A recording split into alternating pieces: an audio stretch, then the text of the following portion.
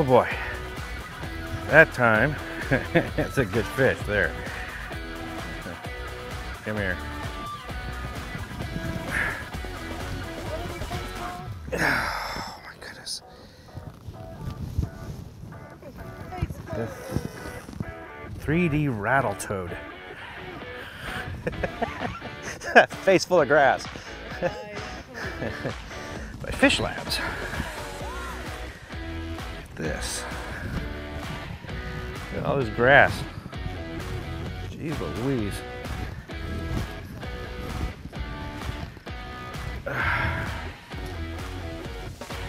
Right in his face. Look at that. All right, buddy. Let's let you go.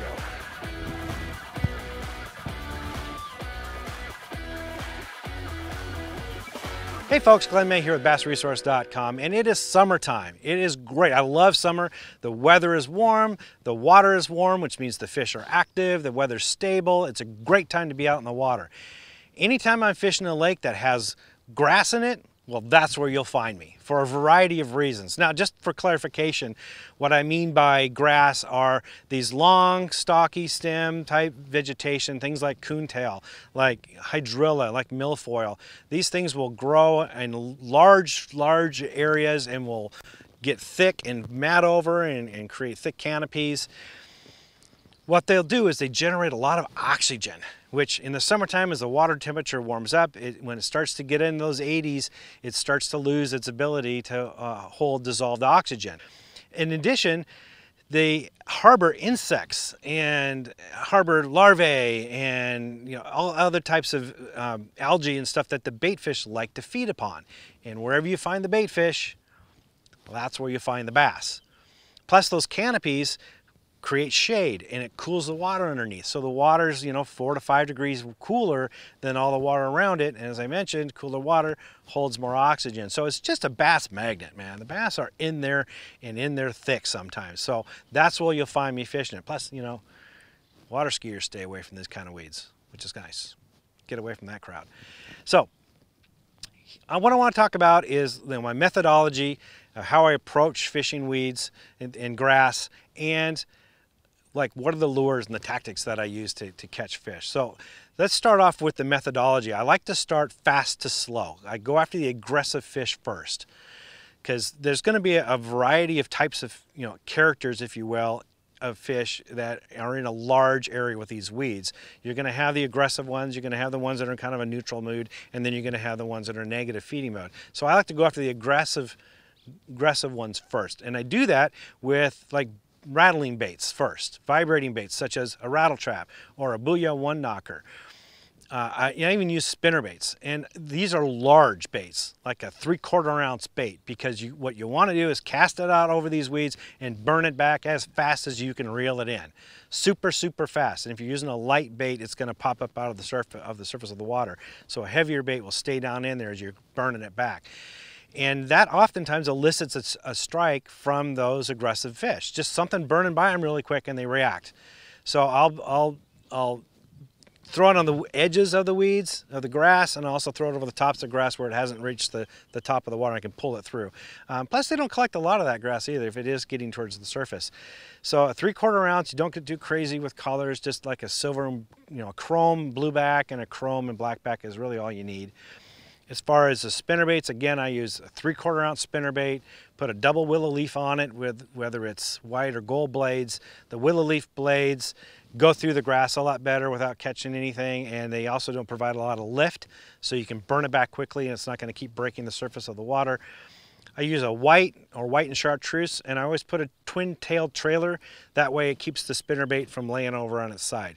And what I'll do is I'll alternate those. I'll first start with the rattle trap or the Booyah one knocker and fish an area and catch a bunch of fish. And when that bite starts to die down, I'll switch over to the spinnerbait and go right back over that area, and I'll catch even more fish.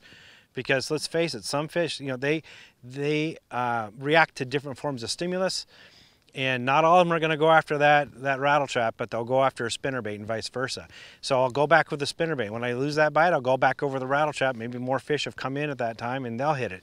And I can do this all morning long, from early morning till about noonish or so. If it stays cloudy throughout the day, you might be able to do it all day long, provided your arms don't get wore out. And hold on tight, because the bite is very aggressive. They'll try to rip that rod right out of your hand. But that's a real fun way to effectively fish grass very quickly. Now, if that bite dies down, say that sun gets bright and high in the sky and they're not going to be as aggressive, that's when I slow it down and I'll go to like a weightless worm, like a wacky style worm, or I'll fish a fluke, weightless fluke. And I like to go on the outside edges of the grass, on the deeper side of it. A lot of times that's where the fish are hanging out. They're weaving in and out of those weeds. They're looking for food.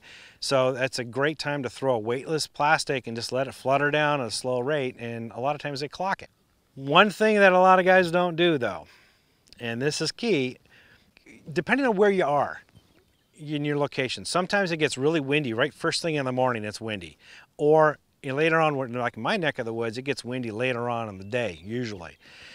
Well, when it gets that way, I like to position my boat right on the outside weed line. Now, if you're a bank fisherman, if you can get access to the outside weed line somehow, then that's what you want to do. But a lot of the times it's deeper. It's like 10 to 20 feet of water, so my power poles aren't going to reach that deep, even though they're 10-foot poles. So what I do is I actually anchor. Yeah, I actually rope with an anchor, put it out there and set my boat right there, and I'll, again, fish those weightless plastics, throw it out there and let the wind drift it. Just let the wind do its thing.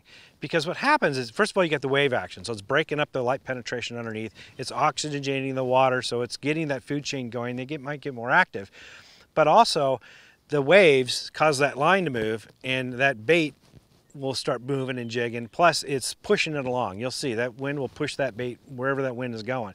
So it's doing more of a horizontal presentation while moving. So it kind of matches that aggressive level. I anchor because I don't want the boat moving, but also you don't give away your presence to the fish. You're not on the trolling motor. You're not getting the trolling all fouled up in the grass, and you're not making a whole lot of noise. You're just sitting there. And sometimes you can sit for several hours fishing that way and just whacking the snot out of them.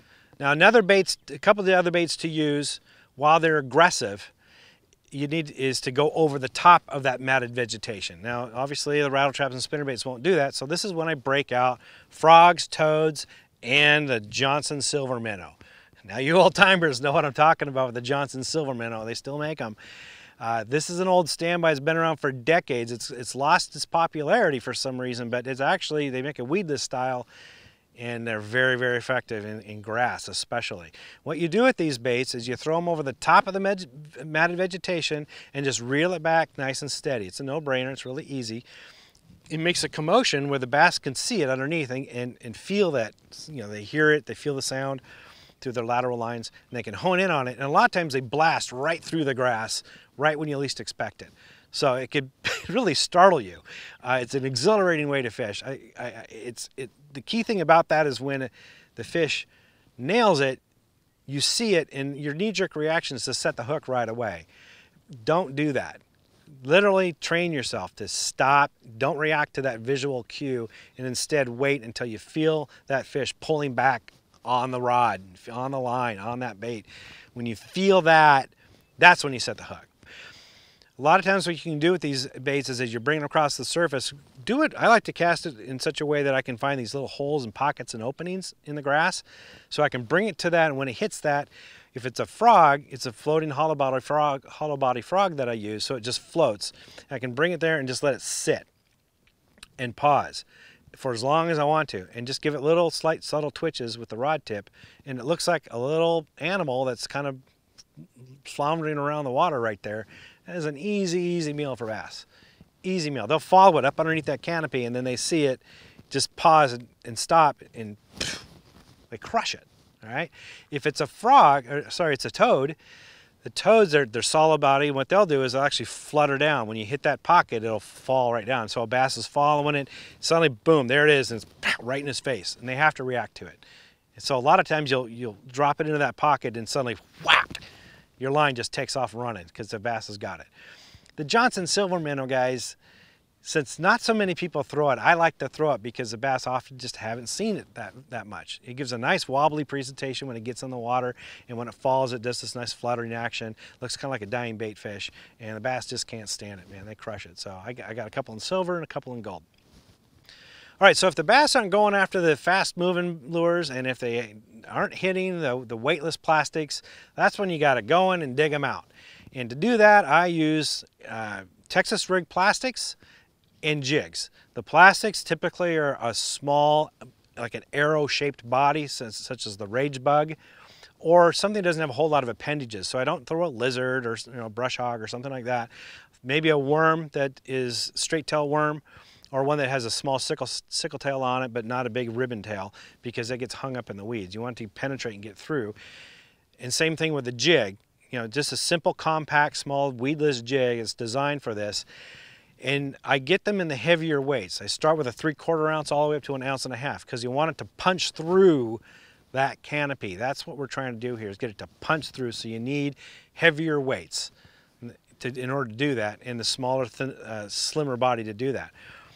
Now there's a couple ways to fish them. It's not like you might think. First of all is more traditional. We'll knock that one out of the park first. So punch it through and let it get all the way to the bottom. Now sometimes the fish will annihilate it before it even gets to the bottom. So pay attention when it goes in. Watch your line for any movement, and that may be a strike. So don't just wait for it to hit the bottom and then start thinking. Once it punches through, it could get hit at any moment. If it does get to the bottom, let it sit there for a minute, and then there's a couple ways you can work the lure. One is just to wiggle it in place with your rod tip. Just jiggle it, make it look alive, and then pause. And the pauses, how long those pauses are, you have to experiment with.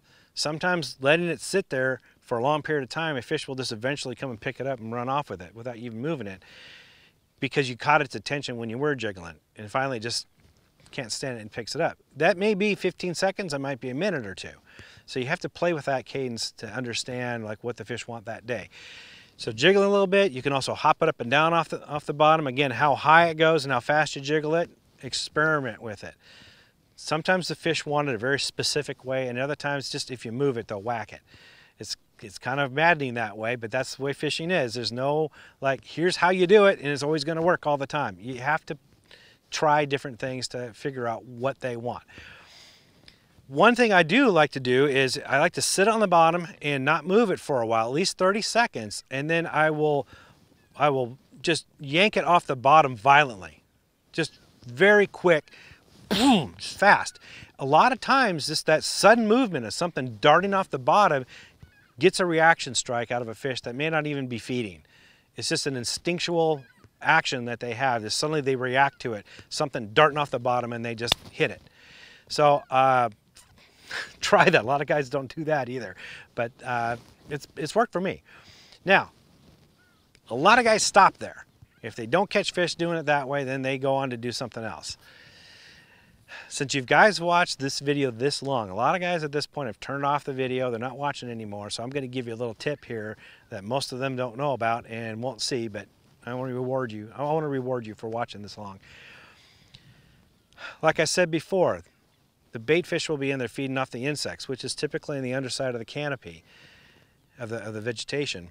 That's where the bass will be feeding off the bait fish. So sometimes when you're working this bait really hard on the bottom, you're working it below the fish. They don't see it. So instead, if you're not getting bit that way, do what I call a mirror image. Get the bait up to just the underside of the canopy, just beneath it. And now, like I said before, jiggling it, just jiggle a little bit in place right there. Jig it up and down. You can do like you did popping it up and down off the bottom. It's just the reverse, just a mirror image of it. You're popping it up and down off the underside of the canopy. Or let it sit and then just give it a quick drop. So similar to what I talked about, yanking it off the bottom. Here you just let it drop all of a sudden, right? It could be very, very effective when the bass are up just underneath the canopy feeding on bait fish. You get your lure right there, it's a plastic or a jig, and given that kind of action, I've caught a lot of fish doing that before in grass beds where other anglers aren't catching a thing, and they can't figure out what I'm doing because they see me doing the same jigging action that you would on the bottom, and so they see that and they try to imitate it. They don't know that my bait is actually on the underside of the canopy. So there's your tip. Anyway, those are the ways I go after the fish in grass beds. I hope that helps. I hope you catch a lot of fish doing it that way. For more tips and tricks like this, visit BassResource.com.